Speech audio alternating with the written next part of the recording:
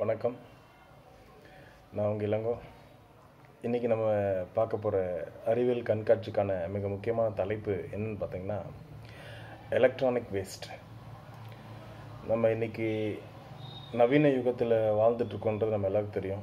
Cellphone இல்லாமலும் current இல்லாமலும் electronics equipments இல்லாமலும் நம்முடைய வாழ்க்கை வாழ்கிறது மிக பெரிய சவாலாக இருக்கிற மாதிரி மாறிடுச்சு.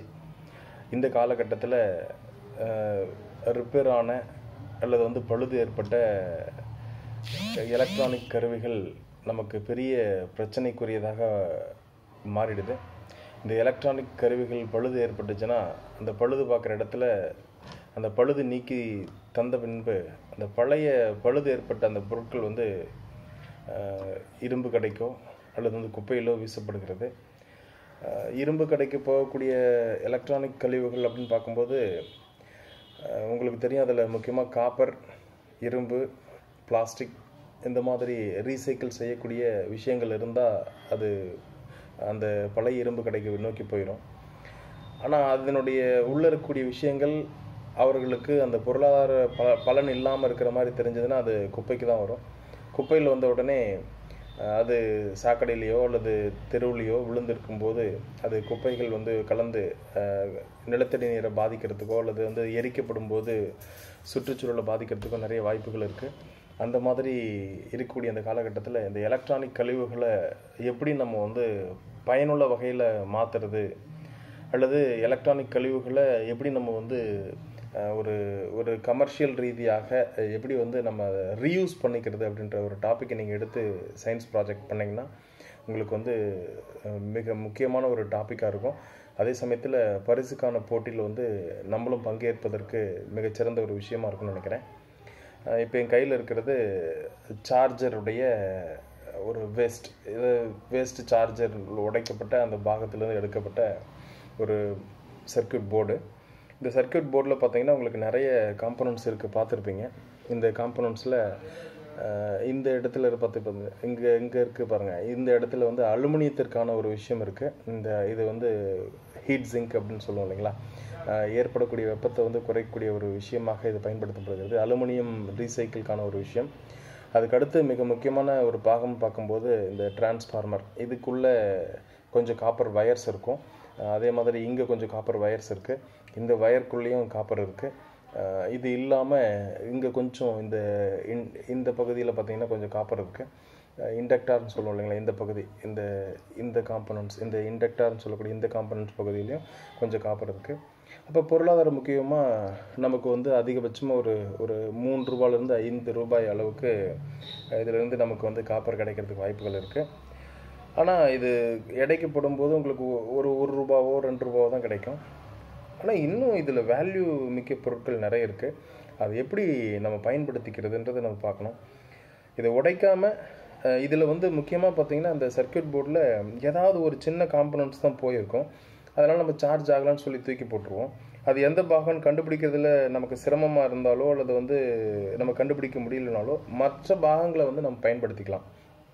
குறிப்பாக இங்கே இருக்கக்கூடிய இந்த கெப்பாசிட்டர்ஸ் எல்லாம் பார்த்திங்கன்னா நல்லாவே இருக்குது. கெப்பாசிட்டர்ஸ், அதுக்கு அப்புறம் பார்த்திங்கன்னா ரெசிஸ்டர்ஸ், நமக்கு நிறைய சின்ன சின்ன ரெசிஸ்டர்ஸ் இருக்குது. இந்த கலர் கோடு தெரிஞ்சுக்கிட்டு ரெசிஸ்டருடைய வேல்யூ கண்டுபிடிச்சி நம்ம பயன்படுத்தக்கூடிய அந்த சயின்ஸ் ப்ராஜெக்டுக்கான அந்த எக்யூப்மெண்ட்ஸ்க்கு தேவையான ரெசிஸ்டர்ஸ் நம்ம இதிலேருந்து எடுத்து வச்சோம்னா நமக்கு யூஸ்ஃபுல்லாக இருக்கும். ஒரு சில இடத்துல ஒரு சில ரெசிஸ்டர்ஸ் கடையில் கூட கிடைக்காது. இந்த மாதிரி பழைய பொருள் நம்ம எடுக்கணும். இது இல்லாமல் டயோட்ஸ் இருக்குது. இதில் டயோடு பார்த்திங்கன்னா கிட்டத்தட்ட 4 டயோடு இருக்குது. 5 டயோடு இருக்குது. இந்த 5 டயோடும் நம்ம பயன்படுத்திக்கலாம். அதே மாதிரி டிரான்ஸ்ஃபார்மர் இருக்குது, டிரான்சிஸ்டர் இருக்குது. இதில் இன்னும் நிறைய சின்ன சின்ன இப்போ ஒரு எல்இடி பல்ப் ஒன்று இருக்குது. எல்இடி பல்ப் இருக்குது. வெளியில் வாங்கினோம்னா ஒரு பல்பு கிட்டத்தட்ட 2 ரூபாலேருந்து 3 ரூபா வரைக்கும் சார்ஜ் பண்ணுவாங்க. நீங்கள் இது எல்லாத்தையுமே தனித்தனியாக பிரித்து எடுத்துகிட்டு அந்த பொருட்களை மீண்டும் பயன்படுத்தும் போது நமக்கு இதனுடைய வேல்யூ இன்க்ரீஸ் ஆகுது. அதாவது ரீயூஸ்ன்ற கான்செப்டை நீங்கள் எடுத்துக்கிட்டிங்கன்னா உங்களுக்கு ரொம்ப யூஸ்ஃபுல்லாக இருக்கும். இதெல்லாம் எடுத்துகிட்டு போக பின்பக்கம் பார்த்தீங்கன்னா இங்கே சால்டர் பண்ணியிருக்காங்க. இந்த சால்டர் பண்ணதில் இங்கே இவங்க என்ன பண்ணியிருக்காங்கன்னா, சால்டர் பண்ணியிருக்கும்போது நல்லாவே தெரியுது லெட்டை பயன்படுத்தியிருக்காங்க.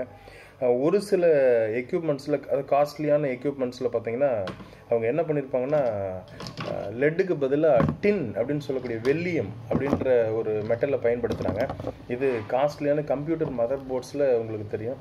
இந்த இந்த மதர் போர்டெலாம் பார்த்தீங்கன்னா, கம்ப்யூட்டர் மதர் போர்டில் பேக்ரவுண்டில் இருக்கிற இந்த சால்டரெல்லாம் என்னென்னா வெள்ளியம், டின் அப்படின்னு சொல்லுவோம். இது இல்லாமல் உள் பக்கத்தில் நிறைய எக்யூப்மெண்ட்ஸ் வந்து பார்த்திங்கன்னா சால்டர் பண்ணியிருக்காங்க. இந்த சால்டரிங் எல்லாம் டீசால்டரிங் பண்ணும்போது நமக்கு வெள்ளியம் என்கிற ஒரு உலோகம் நமக்கு கிடைக்கும், டின் மெட்டல் கிடைக்கும் நமக்கு. அதனுடைய காஸ்ட் இன்றைக்கி மார்க்கெட் வேல்யூவில் 1400 ரூபா. ஒரு 1 kg வந்து 1400. இந்த இஎம் வந்து 150 ரூபாய்க்கு மார்க்கெட்டில் வந்து எடுத்துகிட்ருக்காங்க. இப்படி அந்த பணத்துக்காக இல்லைனாலும் இது தூக்கி எரிக்கும் போதோ அல்லது தூக்கி குப்பையில் போடும்போதோ நமக்கு நிறைய பொல்யூஷன் ப்ராப்ளம் ஏற்படுது.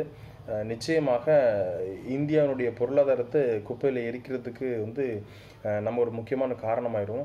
இதை மீண்டும் ரீயூஸ் செய்யும் போது அல்லது வேறு எதுக்காவது நம்ம வந்து பயன்படுத்தும் போது நம்ம வாங்குகிற பொருட்களுடைய செலவு வந்து நம்ம குறையிறதோடு மட்டும் இல்லாமல் இந்த தூக்கி எறியக்கூடிய பொருட்கள் வந்து நமக்கு வந்து மிக பிரச்சனைக்குரியதாக மாறி இருக்குல்ல, அது நமக்கு வந்து ரெடியூஸ் ஆகும். அந்த மாதிரி நீங்கள் பண்ணுங்கள். இதில் நிறைய ப்ராஜெக்ட் பண்ணலாம். இதில் இன்னொரு ஐடியாஸ் இருக்குது. எப்படின்னா, யாராவது கிராஃப்டில் ஆர்வம் மிக்கவர்களாக இருந்தீங்கன்னா, கிராஃப்ட் ஒர்க் செய்கிறதுல இந்த உள்ளே இருக்கக்கூடிய சின்ன சின்ன எக்யூப்மெண்ட்ஸை வந்து எபாக்சி ரெசின் அப்படின்னு சொல்லக்கூடிய அந்த சொல்யூஷன், எபாக்சி ஏபி அப்படின்னு 2 சொல்யூஷன் கிடைக்கும். அந்த 2 சொல்யூஷனில் நம்ம என்ன மோல்டு வேணுமோ அந்த மோல்டு வந்து ரெடி பண்ணிக்கலாம். குறிப்பாக வந்து டாலர் செயின் போட்டுக்கலாம். இந்த சர்க்கியூட் போர்டை கட் பண்ணி அழகாக வந்து டாலர் செயின் செய்யலாம். மூக்குத்தி, கம்மல், ஏன் புது புது வெரைட்டிஸ் ஆஃப் ஆர்னமெண்ட்ஸை வந்து நீங்கள் எலக்ட்ரானிக்ஸ் போர்ட்லேருந்து செய்யலாம். ஃபிசிக்ஸ் படித்தவங்க வந்து இந்த மாதிரி விஷயத்தில் வந்து ரொம்ப டெப்த்தாக போயிட்டு உள்ளே இருக்கிற எந்தெந்த எக்யூப்மெண்ட்டுக்கு என்னென்ன மாதிரியான ஆர்னமெண்ட் செய்யலான்றதை வந்து உங்களுக்கு வந்து யூடியூப்லேயும் கூகுள்லேயும் பின்ட்ரெஸ்ட்னு சொல்லக்கூடிய அந்த பேஜ்லேயும் வந்து நிறைய ஐடியாஸ் இருக்குது. நிறைய ஐடியாஸ் இருக்குது. அடுத்து வரக்கூடிய வீடியோஸில் வந்து நான் அந்த விஷயத்தில் உங்களுக்கு ஷேர் பண்ணுறேன். தேங்க்யூ.